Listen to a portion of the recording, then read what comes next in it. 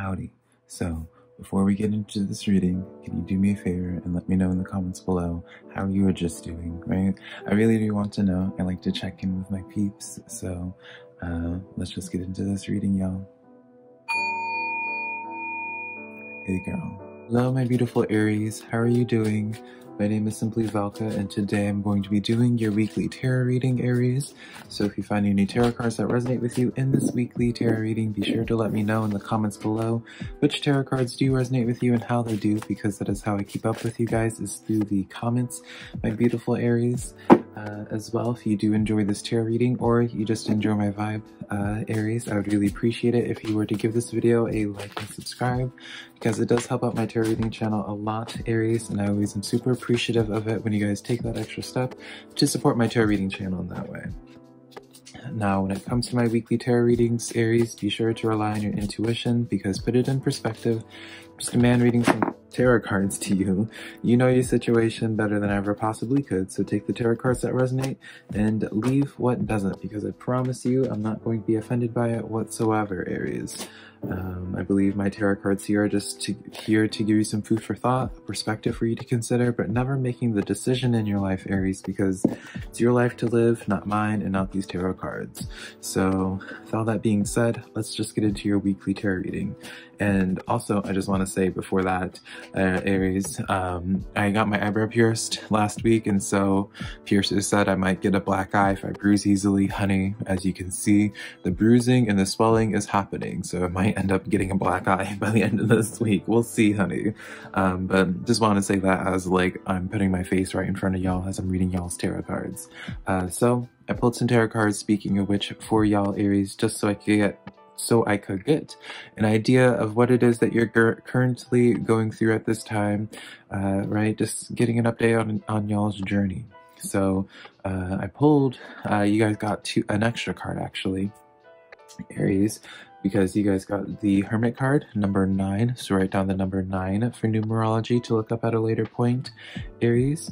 And as well, you have the Unity card, number 5, Archangel Sandalphon, so look up 5 as well for numerology. Honey. So let me read off these cards. Very funny how these cards came together for you, Aries, because I feel like in some ways it's kind of like very polar opposite energies, because the Hermit card says spend quiet time in meditation, spiritual teaching, and self-discovery. So a lot of self-reflection happening right now for you, Aries. A time of where it's just like,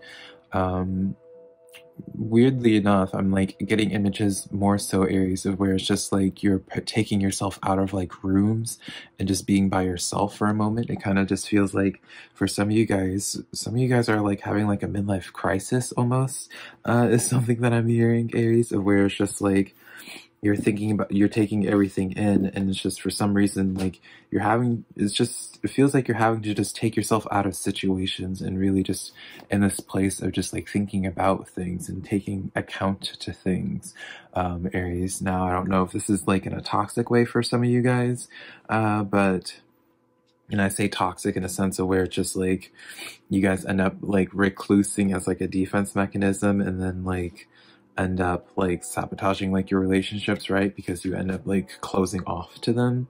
But you also have the Unity card. So this card says traditional viewpoints or methods, spiritual organization, seeking out mentors and like-minded friends. So this is what I was saying, my beautiful Aries, is that these are two different cards, because it's like on one end you're like in this hermiting phase, but then on another you're like surrounded by people who I feel like it's relatively good people. So it's just interesting in this way. So for some of you guys, I don't know if you feel like this sense of where it's like you don't feel like you belong anywhere, or maybe you feel like you're being outcasted in a sense, Aries, or where it's just like, I don't know, it just feels like, again, like I can't help but keep referencing what I was seeing before, Aries, of where I just kind of see you taking yourself out of rooms and just needing time to yourself just to think things over. It just feels, oh my gosh, I don't know what's happening, Aries. This random cough in my throat is just developing allergies, honey, am I right? But yeah, it just feels like you're needing to just take moments away from the crowd, just to have moments of just self-reflection. Now, it does feel like for some of you, Aries, like a lot of the self-reflection is being triggered by the people around you. My gosh, Aries, I'm sorry. I don't have anything to drink to like stop this, so hopefully it's not too obnoxious. I'll probably like turn off the camera just to like get this coughing spell out if it's too much. But yeah, there is this sense of where it's just like, it feels like outside energies are being responsible for like triggering this hermiting phase for you, Aries. It does feel like, maybe it's just like I don't know if someone said something. I don't know if it's just you watching the dynamic with other people, Aries, that has you just in this place of just being like, do I belong here even? Because again, like I keep on hearing like crisis. I don't know if some of you Aries are like going through like a midlife crisis or something like this, but it does feel like a lot of you guys are just in this evaluation of just like trying to figure out where it is that you belong in the world. Almost. It sounds so dramatic, doesn't it? But you have the 5 of Earth coming in as your clarifiers, with the 3 of Water, the Ace of Earth, as well as the 7 of Earth. Y'all also, Aries, got an extra clarifying card to go along with this. So you guys are being spoiled this week, honey. But which part do we want to talk about first? Let's talk about the 3 of Water, because this is, or the 3 of Cups in normal tarot, Aries. And so this card says a celebration, a wedding, a graduation, or a birth announcement, the need to have more fun. Now, usually with this card, Aries, this is letting me know of just like other energies around you, right? This is like when a tarot reader sees this card, it's like, oh, okay, there's like other like third party. It's very much so that third party energy, Aries, right? And so with this is really emphasizing with the message of your unity card, Aries, where it's just like, really emphasizing like you being around people, like, and so it's just weird for you to be in this hermiting phase, right? So it's letting me know that like some of you Aries, just like, even though you're around people, you're just like mentally disconnected from them almost, right? Or maybe you're not mentally disconnected from them, it's just like you being around certain people is just triggering something in you. And I know I keep on saying triggering, and like I don't mean it in a bad way. I mean, honey, it may be in a bad way for you, but it just is causing you essentially, like by being around people or certain people, having you just like self-reflect in some way. It's not really showing to me like any action or anything like this. It's just kind of like showing to me like heavy in the mental, like heavy, just like it seems like everyone else is just having like a good time, and then like something happened, Aries, and maybe something didn't even happen, but you're just like so in your head during this time of where it's just like you just feel like you're not enough in some way. I don't know, it's strange. Because I do feel just like a lot of anxiety, right? We have the 5 of Earth, or the 5 of Pentacles coming in, which says fear surrounding money, the wisdom to accept help from other people, and uncertain self-employment. So I know I've been speaking about just people and just like family, like friends and relationship dynamic, right? But this card, again, is like a sense of like just an overall unsureness. So whether it is just like even if it's about a job, Aries, it doesn't feel like you feel too secure in your job, right? It doesn't feel like, it just feels like everything just is up in the air for you, and you don't like having everything up in the air because it just seems like other people are like seemingly in control. And then for yourself, right, the 5 of Pentacles is a card of kind of feeling outcasted, just not feeling like you belong anywhere, right? So yeah, just like an overall just like anxious card, and just overthinking things, Aries. And so yeah, it's a bummer. It's just interesting because it's just like this is so different from a different vibe from a lot of your other readings, Aries, because it's just like, yeah, like, so it's really reflective of like how much, like how impactful the people around you right now are really like triggering something in you to be thinking, right? So you have the 7 of Earth here, or the 7 of Pentacles. And now this card says seeds well planted, a temporary pause in action, unnecessary worry. So this is where I was saying you're overthinking coming in, Aries. This is a card of where it's just like those seeds of anxiety are starting to sprout and create a bunch of bushes in your mental garden, taking up a lot of space. So it's just like the more that you continue spiraling into this thing where it's just like, let's just say like, oh, I'm not enough for this person. Like, oh, this person hates me, whatever. It's like everyone's judging me, whatever your storyline is. Insert your storyline here, honey. We all have them, right? Because it started out with that because maybe their tone was just like a little bit different for you at first. And then from there, you just start spiraling. You start overthinking it every single night. You start thinking about it more and more. You start convincing yourself. It's like, oh, this person doesn't even want me here. I don't belong here. And then you start outcasting yourself as the 5 of Earth, Aries. And then you start creating that reality for yourself when chances are, or I don't want to say chances are, right? Because that's presumptuous and comes off as gaslighting, Aries. But, you know, let's just be optimistic, right? Chances are they weren't even thinking about that in that way, Aries. But because you keep spiraling and feeding energies into those seeds of anxiety, they start sprouting and growing and creating like really like it starts like building off of itself, right? And then it's just like now you just start convincing yourself that they hate you and they're out to get you, right? When all it started with was them just saying no, that they didn't want a glass of water, right? Or whatever it is. It just is this level of just like overthinking, and then because of that, it's just that spiral. Then you have the Ace of Earth coming in here, which is kind of like the wild card here because it's talking about an inflow of abundance, promising business ventures, and important documents or contracts. So again, it's almost like for some of you Aries, it's not just like, yeah, you have anxiety about this one thing, but then at the same time, you're also having anxiety about like something with your finances and work as well. I don't know if they're like correlated, right? Maybe you have friends in the workplace, Aries, or something like that. Where it's just like maybe you start convincing yourself that your boss or your coworker doesn't like you, so then you feel like your job and employment's up for risk or something like that, right? It just feels somehow like they're connected, right? I do feel like your anxiety covers more, like it's just one of those things where it's just like anxious about the connection, but then from that anxiety from the connection as well affects this other aspect of your life. And so it's just like a lot of anxiety just being built off of it. So it just kind of like, not that I'm saying you should overthink it, Aries, but I can understand why someone would overthink it, because it does seem like you feel as if like a lot weighs on this connection. And so it's maybe just like a situation like you care so much and that's why you're overthinking so much, right? But yeah, something you want to just catch yourself before you get, because it's a bad habit to get into, feeding into those spirals, right, Aries?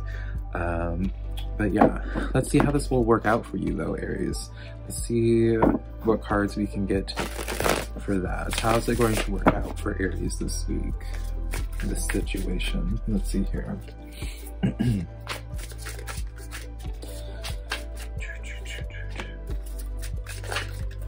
These 2 cards.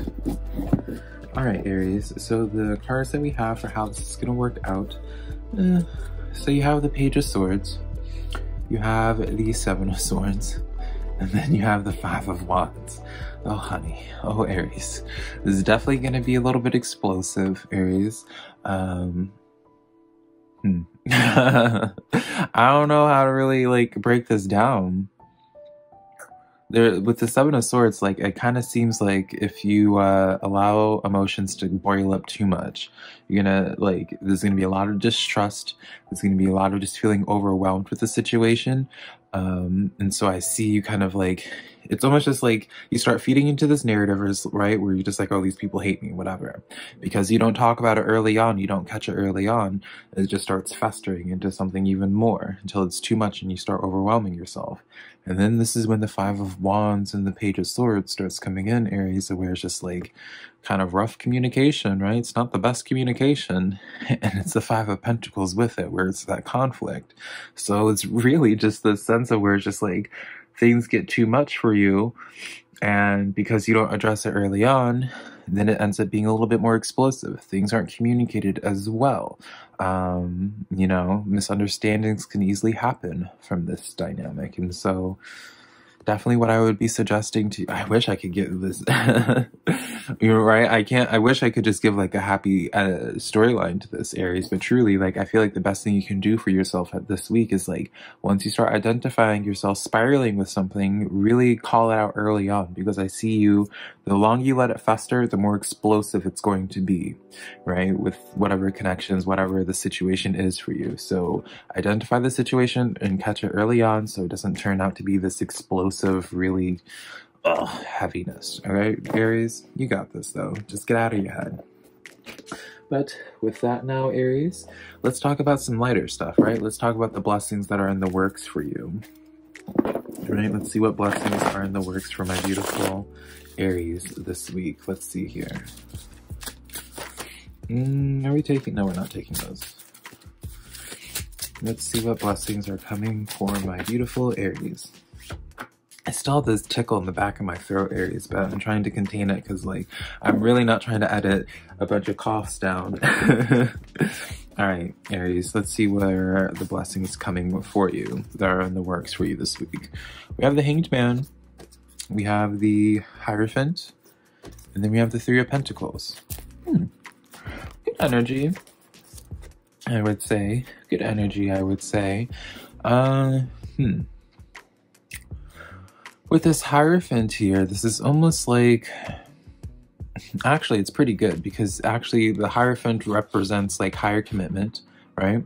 And then you have it paired nicely with the Three of Pentacles, where it's those contracts, right? It's, you know, you have the Ace of Pentacles from before, but it does feel like that was kind of more so inclined, connected with that social situation. I don't want to say it's social, but just like it does feel like you're anxious about two different things. But contracts here as well, Three of Pentacles, contracts with someone that this is a card that you see someone on a higher pedestal, so it could be related. It could be where it's like after that conflict, and this is my optimistic side coming out, Aries, and then it's just like you have that conflict, have those tough conversations, and then that's where you guys are able to, as the Hanged Man, see things from a different approach things differently, and really start creating something beautiful. But here's the thing, this is the Hanged Man where it's like you're getting a change in perspective, right? So there's definitely something, Aries, I do want to say here that there's something to look deeper into, where it's just like you yourself have to change your perspective a little bit. There's a little bit of leeway that you need to have in order for this Three of Pentacles, this collaborative energy to work out, right? So it's one of those things for some of you Aries, you're gonna have to be comfortable with not calling all the shots, right? If that makes sense. So yeah, Hierophant though, I really do see like really good, like in terms of like long-term commitments, Aries. I see a lot of good things in this regard. If you guys are like considering signing contracts, like signing any contract in whatever degree, really good week for it, seems to be really promising. But look at different perspectives, Aries. There is, with this Hanged Man here, there is something here that you could be going about in a different way. But yeah, Aries, that's the cards that I have for you. Let's pull your crystal card for the week, see which crystal or stone is meant to be for you this week. If so, for anyone that's looking for an excuse to buy a crystal or a stone, right? We'll see which stone would be most fitting rather for your energies. Now, honey, I am going to be completely honest. Aries, I have no clue what Big Spite does. What Big Spite is, honey, I didn't even know Big Spite was a thing until right now with y'all. But Big Spite does seem to be the stone for you guys. It's a red stone. So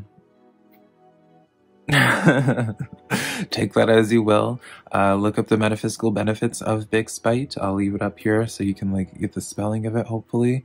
So you can look it up, see the properties of it, see how it would be best fitting for your life at this time, so that way you have a purposeful stone in your life and not just stones in your life that are just sitting there existing, right? But yeah, Aries, that is this. Let me know, actually. I'll be curious to hear about what Big Spite does. So if one of you guys are making it this far, Aries, let me know the properties of it in the comments. I'll be looking. But yeah, Aries, that is the tarot cards that I have for you for this weekly reading. If you enjoyed this weekly reading, be sure to let me know in the comments below which cards resonated with you. Give this video a like and subscribe. And then also, Aries, I do weekly zodiac readings for all the zodiac signs. So if you have a friend that's into tarot, or even if they're not, send them their zodiac tarot reading video, and maybe they'll find a tarot message that resonates with them as well, Aries. But until next time, I love you so much, Aries. Bye.